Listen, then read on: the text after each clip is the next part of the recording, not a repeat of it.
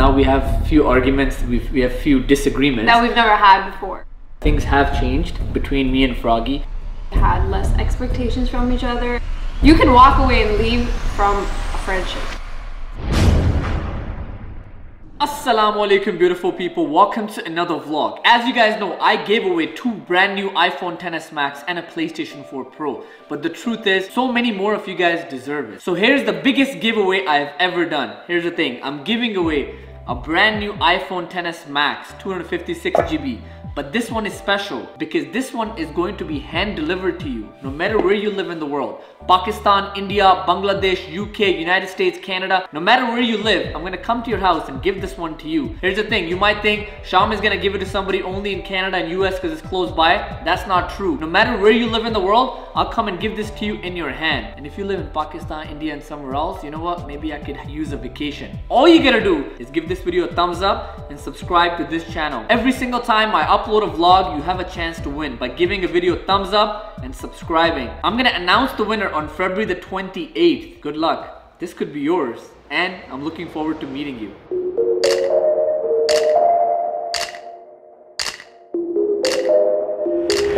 Guys, look at Froggy walking around. Yo, you look like one of those people from Alaska. Are you gonna go and live in the igloo now? That's not the car. The car is all the way over there.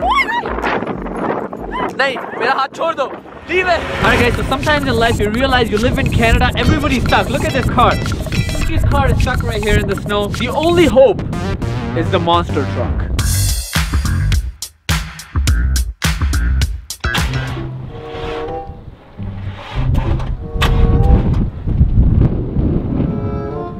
No, the battery's dead. The battery's dead. Oh no.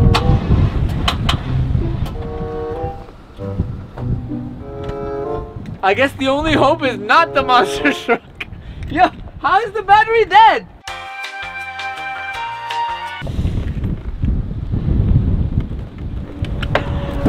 I got nothing to say. I feel like we're living in Alaska. Yo, I was about to fall. Look at this. So his car is stuck. He can't get out. He's literally putting a cardboard. Chuchi, what are you doing? I'm getting it bumped. Let's see what happens when he tries to step on it. Watch this, guys. Just watch. Show us the power of this Hellcat. Mac, you ready? Reinforcements are here to help Chuchi. Alright, let's see this. No, power. Yes. This is me holding it back. I'm not going anywhere, Chuchi. Yo, the car is dancing. Yo, I told him I could pull it out with the monster truck, but he says no. I want to do it on my own. Yo, yo, you're not even in the car. The car. What's happening here? Alright, let's see this. Alright guys, it's been a good one. My hands are starting to fall off. I need to go back in. Mac, what's going on with you and Rose? Wait, is Rose choking you?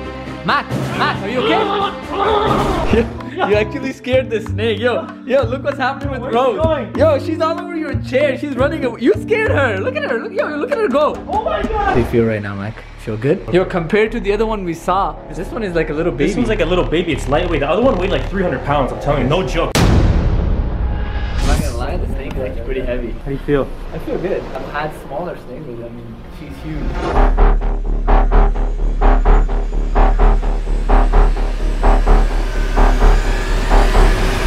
Alright guys, so that moment of truth is here. We waited 3 months for the dream couch.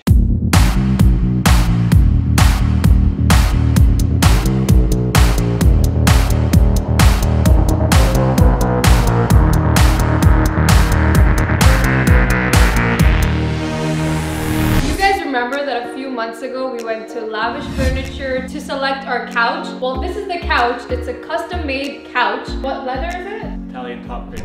Top grade. Guys, when you see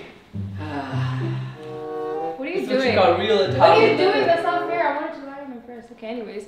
Patrick is gonna explain to you guys how you can get this couch and what is the process of this couch. So our clients first take measurements of their home, and based on their area and dimensions, they would pick the designs that they like from our Facebook or Instagram page or our website, and then we can make our furniture any size, shape, and then we can add customized changes as well, like cup holders, LED panels, and things like that. And they're not like other furniture stores, so you do have to wait, but the wait is worth it. So imagine someone coming into your house, taking the measurements and designing the couch exactly to your likings. If you want that, this is the man right here, man. How do they find you? You can check us out on Instagram. Guys, the links are down below, and we have a discount code here as well. So use the discount code. You get 10% off, Sham 10. Right now, go and check it out. The link is down below, and get yourself this couch, man. Okay. But keep your eyes off this because this one is mine and this is my area.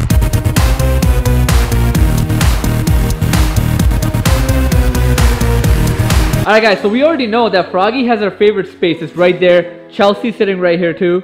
And look! Oh, hello there, the gym girl.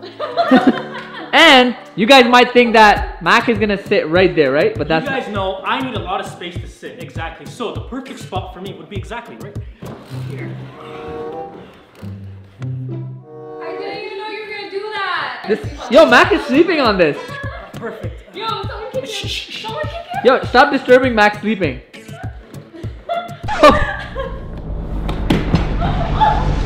And guys, as you know, Froggy was looking for a new makeup light. Look, she found one. Froggy, how do you feel? Look. I'm not gonna put my. Yeah, Mac is gonna do his makeup. It has heat, by the way, as well. If you just so you know. Mac, why are you lying? There's no heat coming out.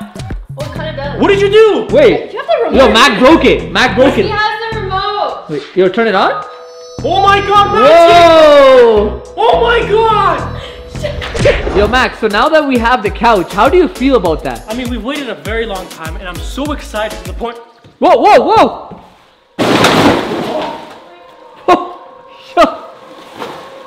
Yo, Mac! Yo, where is Mac? What is going on?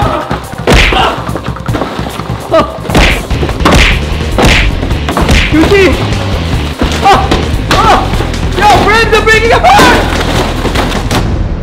Hey guys, so we just wanted to sit down and explain a few things to you guys. Obviously, me and Froggy were best friends, but now that we're married, things have changed. I mean, we're still best friends, but I feel like relationship-wise, it's a little different because before when we were best friends, we had less expectations from each other. It wasn't like, oh my God, blah, blah, it's the end of the world. It was just like, eh, you do you and I do me. Since we have so many responsibilities towards each other and towards families, we feel like things are a little different now. Not in a bad way, but I feel like in a very, very positive way, and this is a positive message to all the couples out there. But I mean, sometimes it's negative too in the perspective that now we have few arguments, we have few disagreements that we've never had before, right? Yeah, but at the end of the day, you gotta take that negativity and you gotta turn into positivity, because obviously I have to fulfill the role of a husband, she has to fulfill the role of a wife, and then we have responsibilities towards our families as well. And you have to make sure that what you see on social media, you know, you always see these perfect couples, things always aren't like that. Obviously there's gonna be arguments, obviously there's gonna be disagreements, because two humans that are gonna be together,